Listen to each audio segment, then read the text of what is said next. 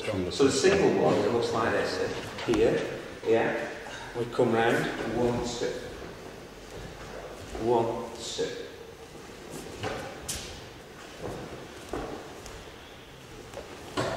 And stop. Okay.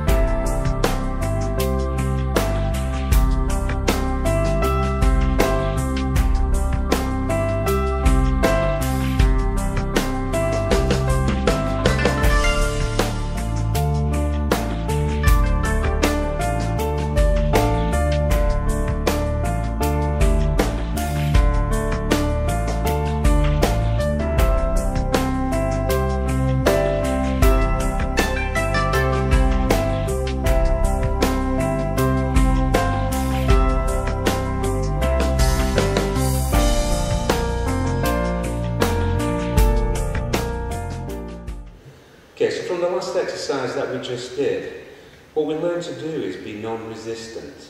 So if the partner just catches and pushes, and if I try and just stay there, he pushes me, yeah, he'll either push me over or whatever. So what we do is, as he pushes, is we work with him. We learn to redirect his power.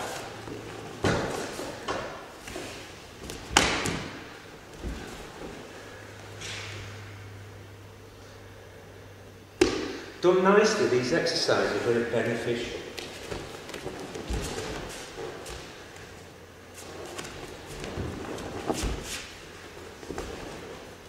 Helps to stimulate the joints. Helps the partner to become more supple.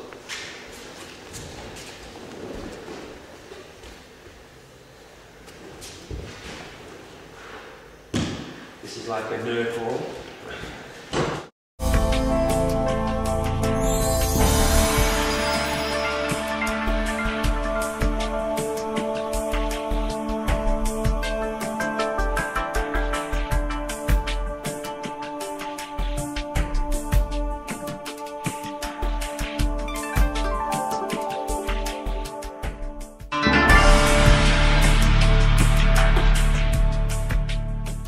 Hi, I'm Daniel. I'm the youngest black belt in our club. I was a black belt at 16 and I started training at age 8. I'm now 20 and I've been training for about 13 years. When I first started doing the Aikido, when at age 8, it was all about becoming Jackie Chan or something similar to that. But the more that I've trained throughout the years, then you start to realise that there's a lot more to it than just the fighting aspect, which is what most people see.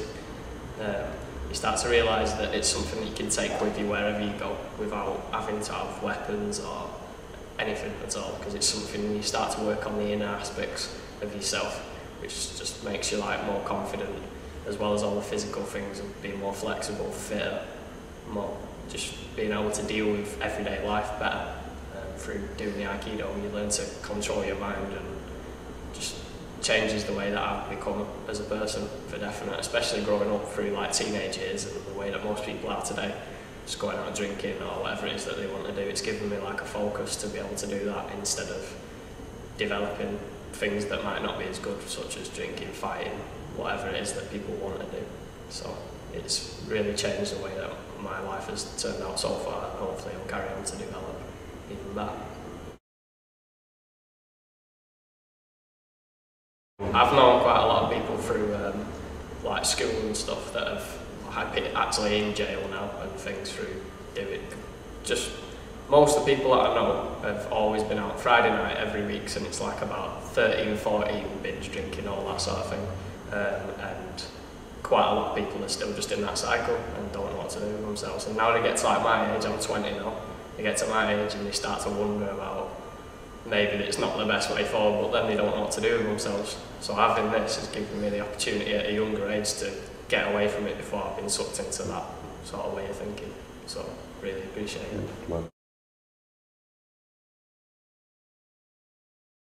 Yeah, well, it's like we deal with energy and things like that, and people at like a younger age have got like quite a lot of energy and stuff, and if they've got no way to outlet it, then they'll turn to things, especially if everybody's doing the same thing, they're just going to do the same thing as their friends, be it drinking, whatever. If all the friends were doing something like this and doing something that was good and developing themselves in a good way, then all the friends would carry on and do this. Because people, it's easier to go and do something that everybody else is doing than do something for yourself.